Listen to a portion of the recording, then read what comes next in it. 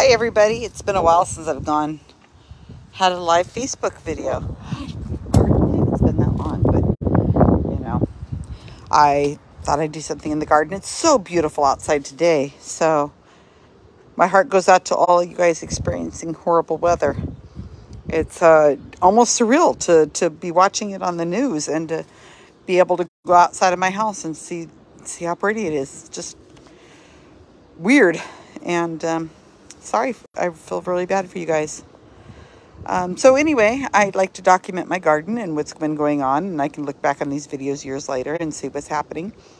I have this little area beside my house, by my back door, that's just, you can see, it's a little bricked in area. And I like to put just whatever in here, and we put random, I don't want anything, like a permanent feature. I'd like to have things moved around. So we plant seeds, and it's amazing to see these things come up from a seed. Look at the size of this plant and realize it came from a seed, a little tiny seed, and now look at how huge it is. Really, really neat. I think science is cool, and I wish I had paid more attention when I was a kid and somebody had explained this to me. So here's what's going on in the garden. In my driveway, I have built this wooden thing, and I put these buckets in it, and I keep trying to find something to put on the side here. I've never found anything I really like. I don't want to paint it. I like to have the things in the garden not have color, just to be natural, so that the plants are the ones that really stand out. Here's another really pretty plant that's growing up. I think it's called Cosmo, and it's doing really well. Tomatoes still, of course. Well, duh. Some more pretty flowers over here. Some bougainvillea. I have a couple different kinds of bougainvillea colors. This is a pink.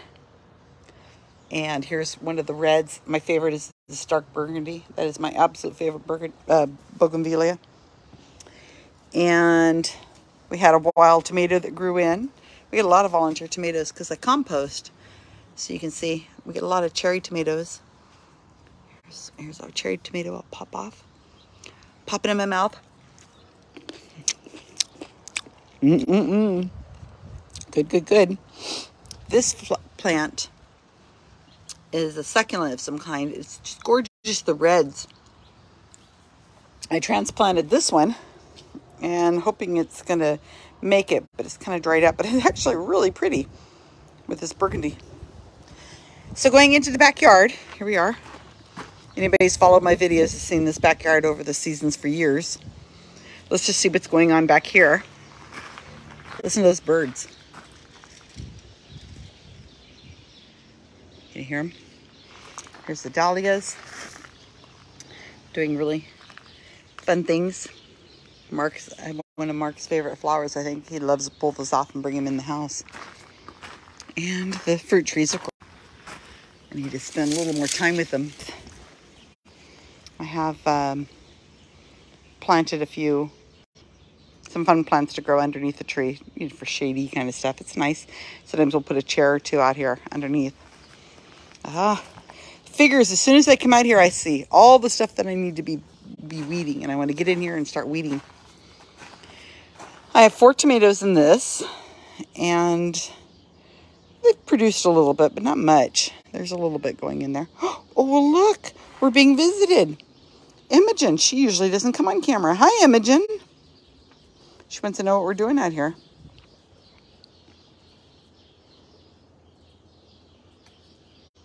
She's getting a little arthritic, I think. Hi, Imo. This is Imogen. Imogen. Okay, so over in this area, we have a dahlia and tomatoes. And in here, I've got all kinds of onions. And I think I have some, whatever this is, cucumber or zucchini. Zucchini, probably. We've got too much zucchini.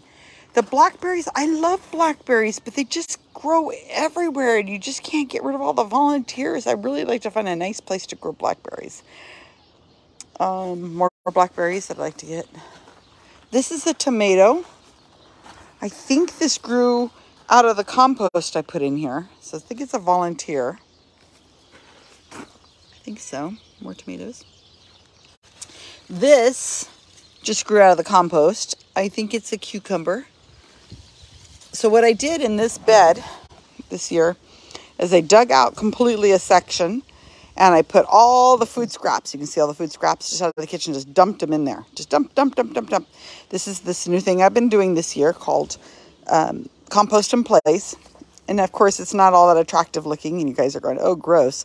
But it's a neat way of really looking at how this right here will turn into this beautiful gold, black gold. And so I've already dug this all out because I used it in plants for other things. And I'm letting this sit here for a while. And I just keep dumping another thing on top of it each time. So I thought what I would do is bury this, you know, put it in here and bury it. And then move over to this area. But what's happening is this stuff will sink and sink and sink and sink. And that's because underneath it's all composting. So then you find underneath it this really awesome soil. I can't do it fast enough. We're not eating food here fast enough to put in the compost. Another dahlia. Look at this dahlia. Check this out. This variety of dahlia. It's like black almost. And it's so bizarre. Oh, I kind of wish I'd gone in botany science. Oh, look. And there's Ariadne. She's prowling the garden. Look at this. They're like, wow, look, Mom's outside. And she's on Facebook. So why isn't she petting me? Okay, of course you see. Let me get out. So there's a shadow. We have California poppies everywhere because these aren't planted. These are just growing here. And they will grow everywhere. They'll take up every space possible. They're just volunteers.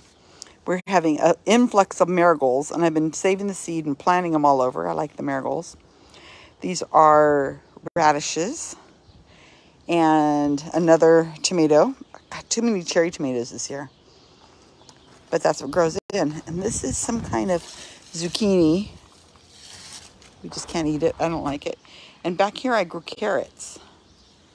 I think I'm going to do this when the year season's over. I'm going to get rid of all this stuff in front of the carrots because it's too hard to plant carrots back there. And Imogen wants to be pet. So these are some old tomatoes. This right here is a tomato that needs to go, but that was left over from 2021. And I have some zucchinis growing in there. It's just kind of all the tomatoes that I had growing didn't do so great. It's because the soil in here, I completely dug out this whole thing. We took it down to nothing and I put new soil in it, and it's not good compost. It's just not, doesn't have the nutrients in it well enough, I think, to grow as well as it should. Whereas this middle one is going to be doing great. So in this area back here, I put up this ladder. Some people might have seen it. It's a little ladder, and I put a bunch of stuff on top of it. Down here at the bottom, those are potatoes. So I should be able to get a nice crop out of them by just dumping them out and taking all the potatoes, I'm sorry, and then putting the little ones back in, and they keep growing. I could harvest them probably at any time. I have some old drawers. I put radishes in here. And then I've grown some cukes. This is a cuke. And these are peppers. These are peppers back in here. And some beets. This is broccoli. Doesn't look like it's doing so good. Back in here I put, this is onions. And the reason why you see so many guards on stuff is because I have cats. And you have to do that. And this area back here is kind of weird looking. Is I have tried doing more container gardening. This area where I'm at right now used to be just for compost. I had compost piles back in here and wheelbarrow and stuff like that. And it's kind of protected from the rest of the garden. Look at this falling from this Eugenia. Look at all this stuff falling from it. It's like snow. Can you see that falling across the screen? So I built this little ledge back here and I filled it in. And I've just been doing container gardening back here. And I have a tomato that's doing okay. This doesn't get as much sun as some of the other parts of the garden do. So, you know, I don't know. These are just storage bins that I had. And these are all carrots back in here. It does get sun. It just doesn't get a ton of sun back here. Tomatoes. But since everything's in containers, except for these obviously heavy things, I should be able to move them around if I want. And I bought a bunch of seeds at the dollar store, believe it or not. And I've been trying to see what they do. And I got a bunch of gladiolas from it. It was really, really nice. And I had a whole bunch of peppers. And I planted a ton of peppers. I just dumped them in one of the buckets over here. And they all pretty much sprouted. So I had to go and divide them all up. So I've divided them up. I put them in individual containers, and look at how they're doing so pretty well. This soil that you see right here is the soil that was in that middle container that had a big empty hole. And so all of this right here, this is all, you know, corn and potatoes and potato peels and onion rinds and everything. So this black stuff here that is soil was absolutely, you can see an eggshell in there.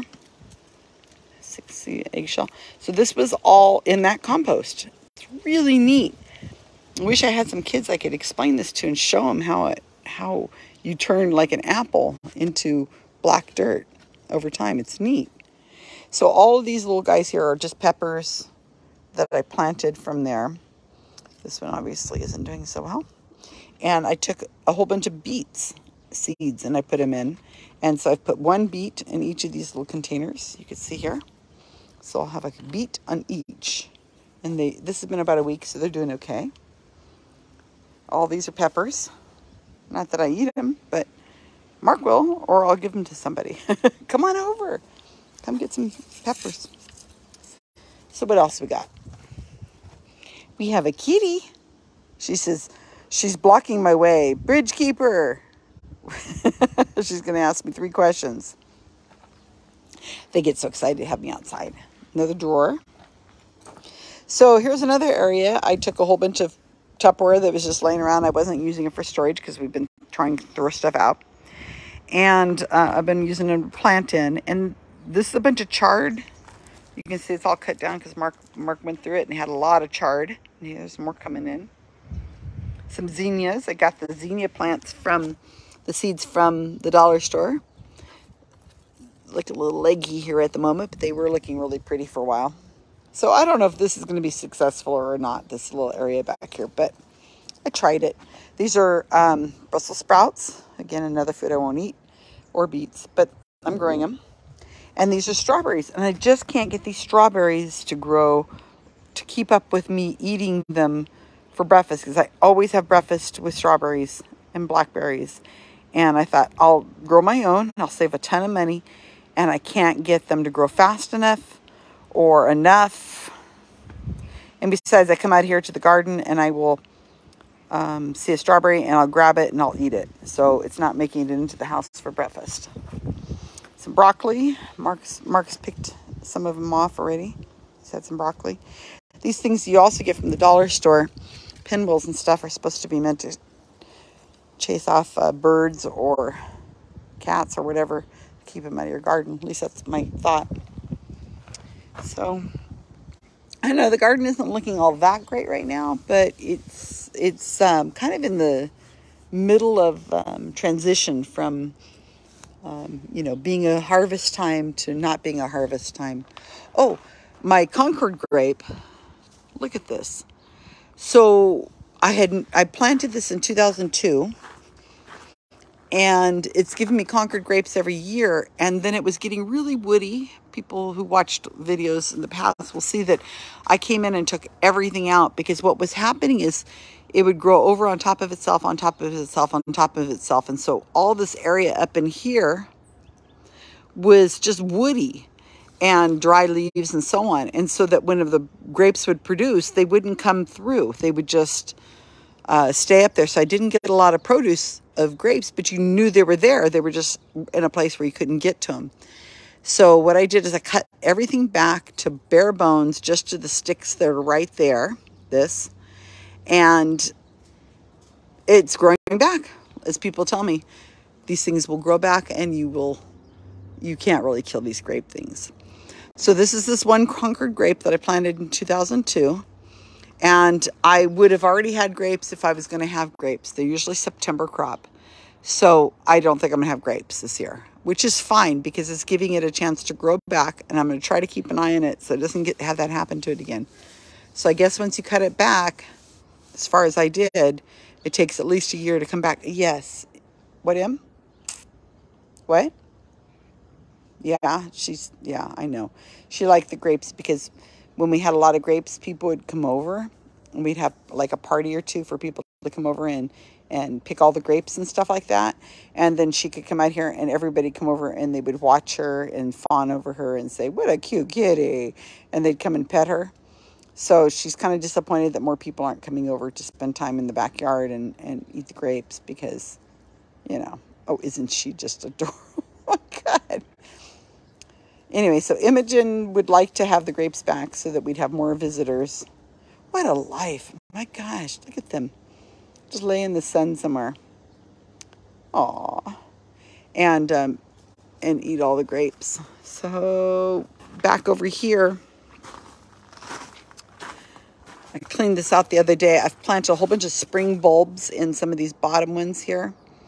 And they're just kind of dormant because obviously we're not going to have spring bulbs for a while, even though with climate change we may have them by January. So I just cleaned out all these pots and freshened them up, took the dry stuff out of them. So they look pretty darn good. They look a lot healthier than they did not too long ago, a few weeks ago when I was cleaning them. And in between, inside all these pots, there's all kinds of little tulips and hyacinths and stuff like that that'll grow in. I think I see some, looks like right here, there's some, those are probably gladiolas I planted from the dollar store. And she's all over me. She wants me to pet her. She doesn't like to be picked up. She just wants to be pet. And if you stop petting her, she will bite your hand until you start petting her again because that's how she is. Each cat has their own personality and she doesn't understand why I'm not petting her. It's a good girl. Are you the mommy's good girl? Yes, I am such a good girl. Yeah, hi, Imogen. She's just, I need a good combing because look at all this fur. Yeah, see how if you stop petting her, she'll bite you to pet. She wants to be pet. She'll say, pet me, pet me, pet me. Oh my gosh. Anyway, so that's my documented garden. I haven't shown you much of this in a while because, well, for a while I was unable to make Facebook Live videos because I had been banned for some horrible stuff I had done, which was just posting some pseudoscience saying, can you believe the pseudoscience? And that was enough. Anyway, have a great day. Try to spend some time in your garden if you have one. I'm very, very, very sorry for all those people who are having such horrible weather right now. You know, it's just awful. So appreciate it when you can and enjoy nature where you find it. And I know that Imogen would say the same thing. Right, Em? Bye, everybody.